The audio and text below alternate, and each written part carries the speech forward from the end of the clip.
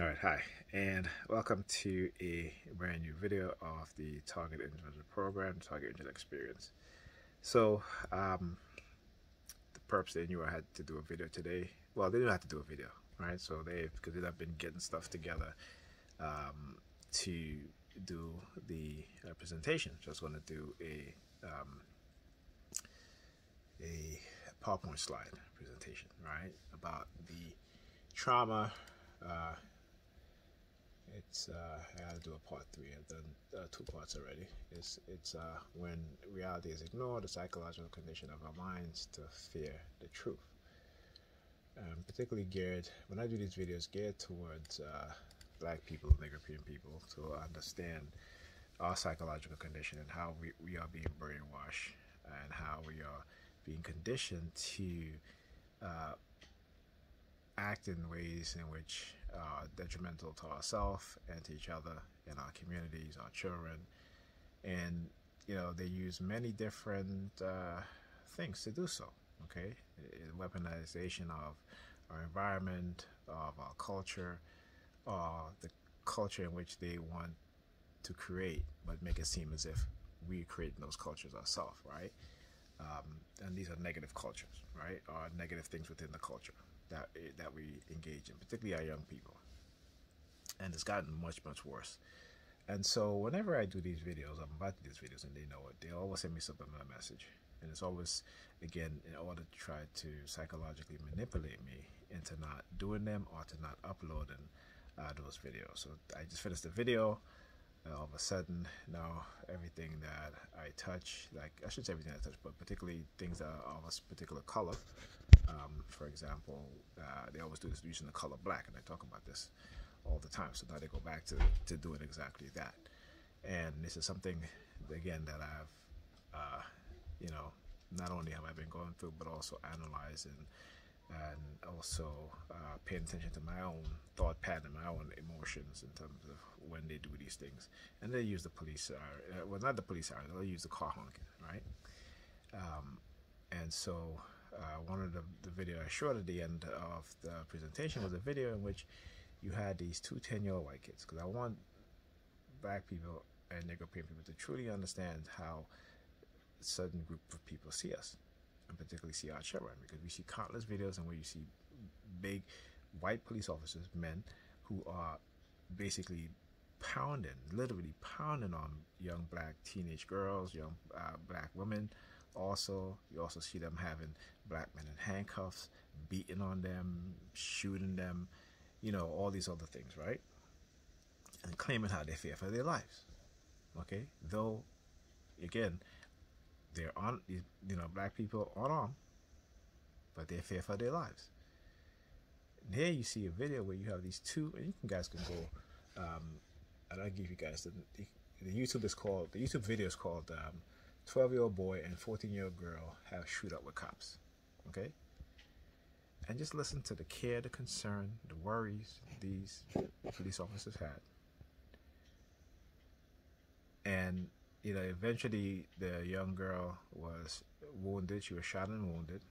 Okay, and again, they're alive, but they basically had AK-47 shotguns, the barrage of bullets firing at the cops.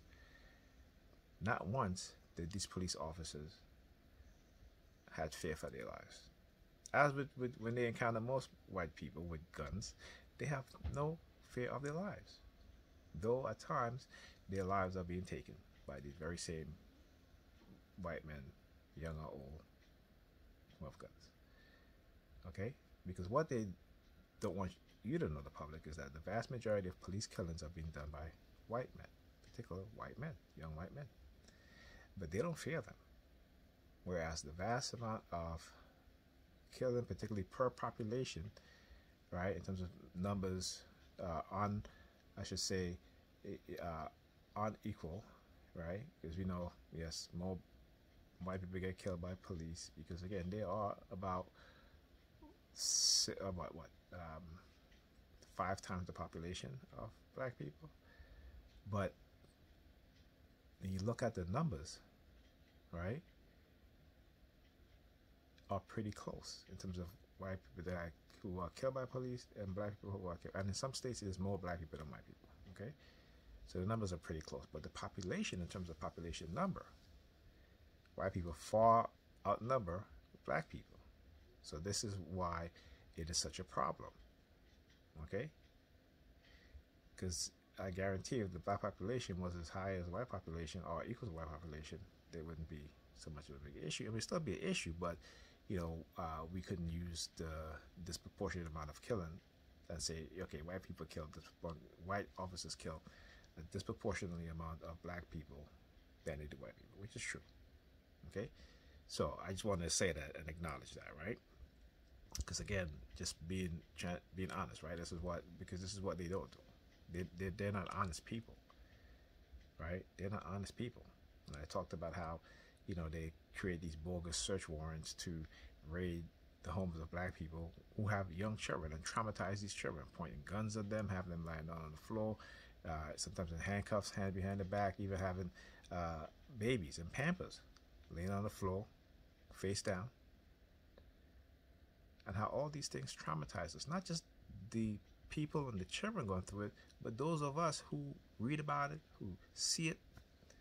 It caused unintended trauma within our subconscious. So they don't want us to understand these things. They don't want us to know these things.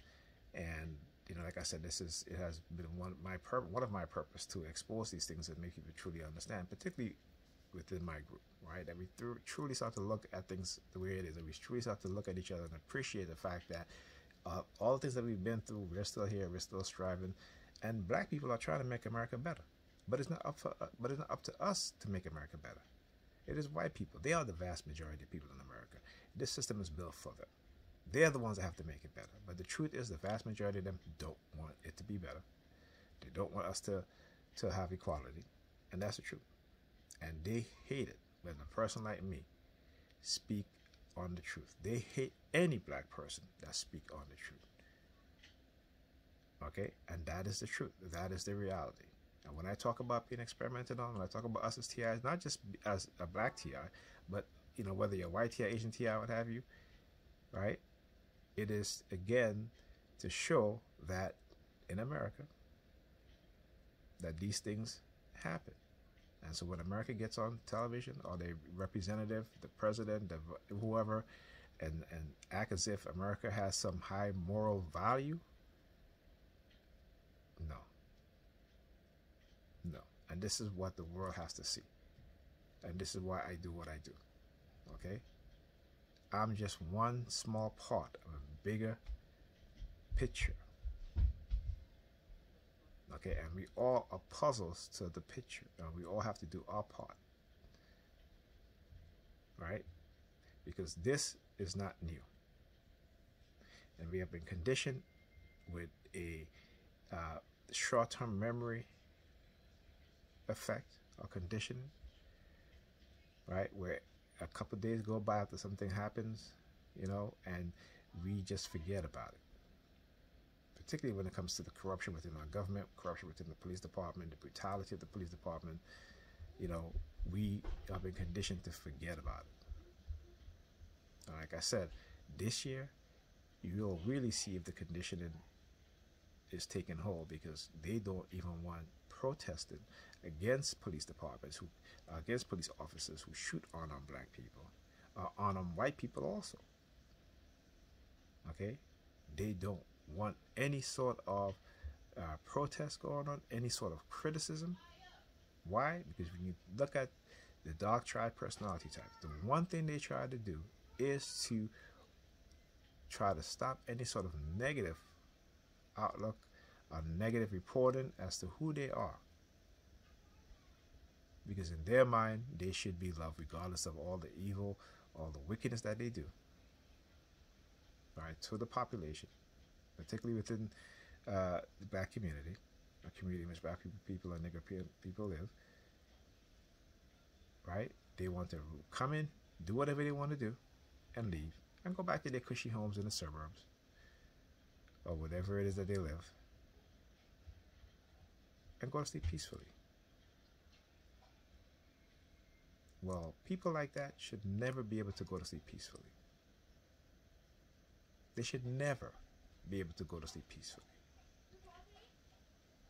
Do we go to sleep peacefully? No. We are traumatized whether we're sleeping or whether we are awake. Alright, with that being said, I'll talk to you guys in the next video.